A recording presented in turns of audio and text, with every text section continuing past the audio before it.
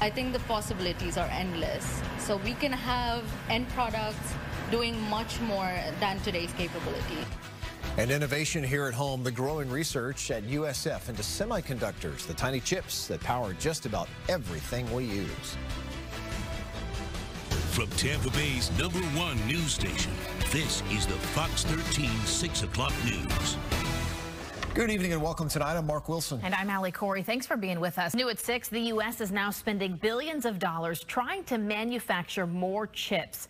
We're talking about those tiny semiconductors used in everything from our cars, phones, TVs, and even fighter jets. As Fox 13's Lloyd Sowers shows us, tiny chips could bring big opportunities at USF. That's what he was talking about with the ultrasound, how it flattens it out. They're both earning PhDs at USF, focusing on tiny semiconductors, or chips, that continue to change the world. In the reality of things, no matter what field you're in, microprocessors and integrated circuits in general will only become more prevalent as time moves forward.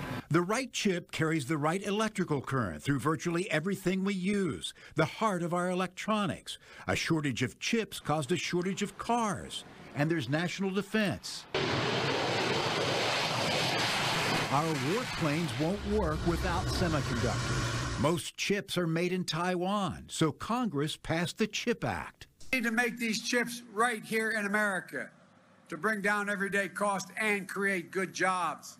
The CHIP Act calls for the U.S. to spend $280 billion to boost research and manufacturing of microchips in the U.S. We have been wishing for this opportunity for years because we had the passion to sort of see that this industry is growing. USF has started a semiconductor graduate certificate program with thousands more jobs expected as the U.S. tries to catch up designing and manufacturing chips. As an engineer, as somebody who's researching in a lab, I don't want to go out and do just the testing of the product. I would want to put my hands on the product and say that, yes, we did this. High hopes for bringing home the tiny chips for America's economy and its defense. Lloyd Sowers, Fox 13 News.